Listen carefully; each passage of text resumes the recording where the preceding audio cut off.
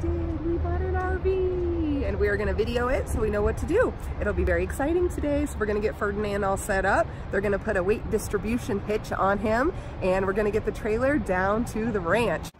Hey, it's Nicole with Changes in Altitude.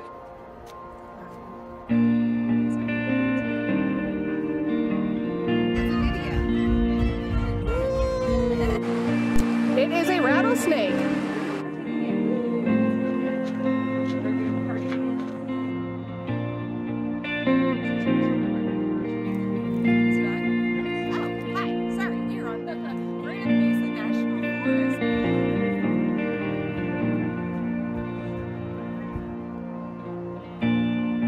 Perfect day for the road. Guess what day it is, Brad? It's the day. It's the day we pick up the RV.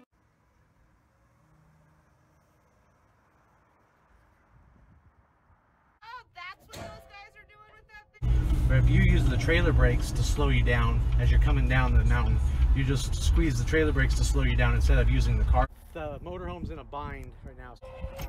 Woof! Little safety tabs on the bottom. We had to get a drop-down hitch. So the regular hitch for the Suburban did not work for this truck. So we did have to go ahead and purchase a $150 drop-down hitch. So they're installing that right now. I'll go show you what that looks like. So what he's doing right now is he's bringing the trailer up to the hitch height. So when we back up, it can drop on the ball.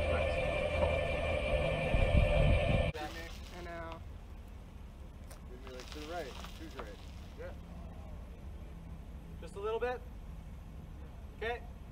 That was beautiful. Wow. Oh, it's pushing it down. Yeah. Score. Some muscle required.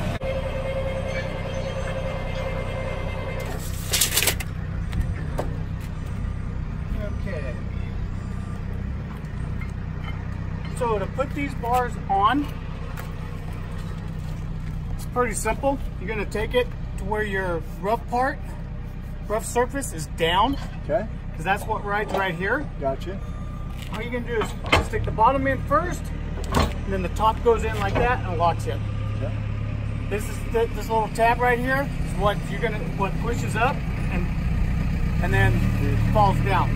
To take these off, you're going to push this up and you're going to rotate it out. Okay. And then it just comes right out. Okay. God, that first time I'm frustrated trying to do that.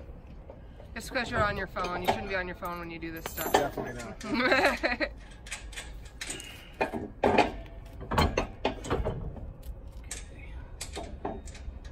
Like I said, once I get this set, you guys won't have to mess with it again unless you switch vehicles. Okay, cool.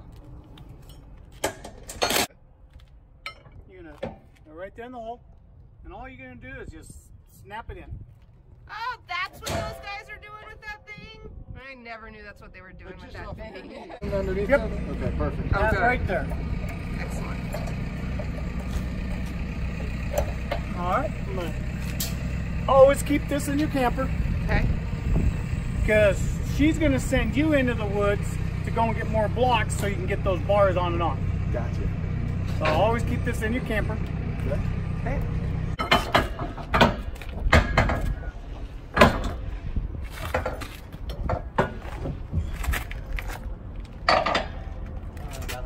Alright, sounds good. It's in that trailer on the other side.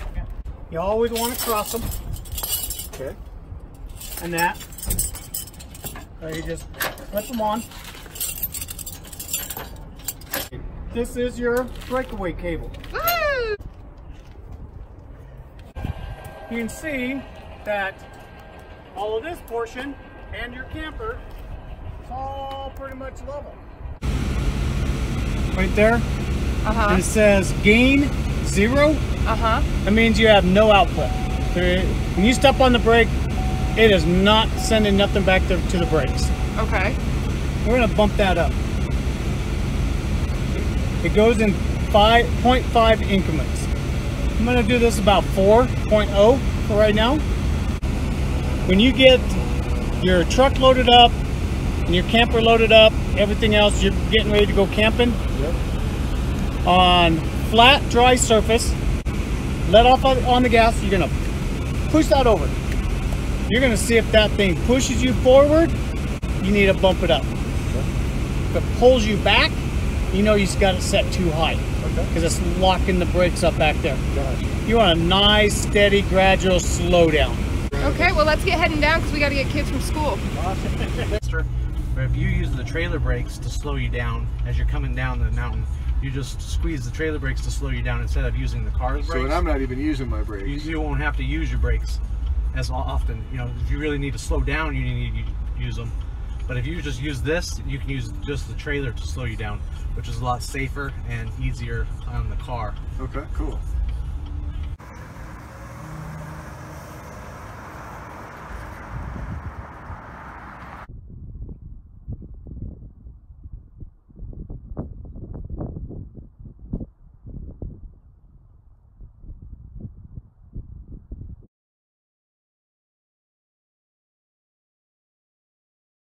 Wheel chocks in place, and we are just about to unhitch the Suburban. Power on, or I guess that's the light, and then push down.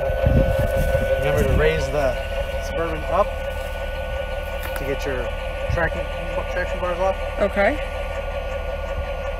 And he said about 27, 28 inches up. Do you measure it every time, or do you just? Whenever they come free. Oh, okay. Right? Okay, I see.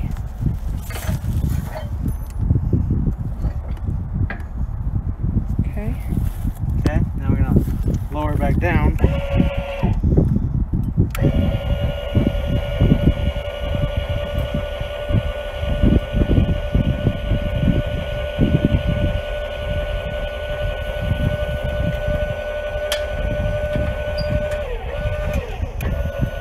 Undo the hitch. Locks it in. Okay. How will YouTube know what to do if they don't have their very own Josh? Right? So one of the problems is so the motorhome's in a bind right now, so it's pushing up against the hitch and trying to move. Okay. So we need to separate the two. Woof! Now we know it's not moving anywhere. Okay. It's solid. Disconnect your power harness.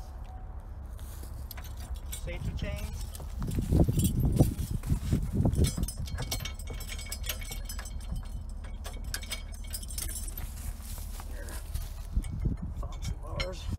This cable right here is the emergency brake. Yeah. It comes disconnected.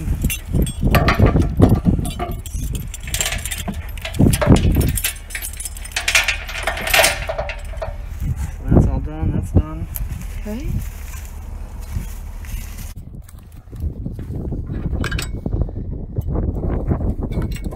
Oh, that's easy. It's like my bike hitch. Yeah, exactly like a bike hitch. All your pins always back. Okay. Same spot. And this goes back in the door too. Okay.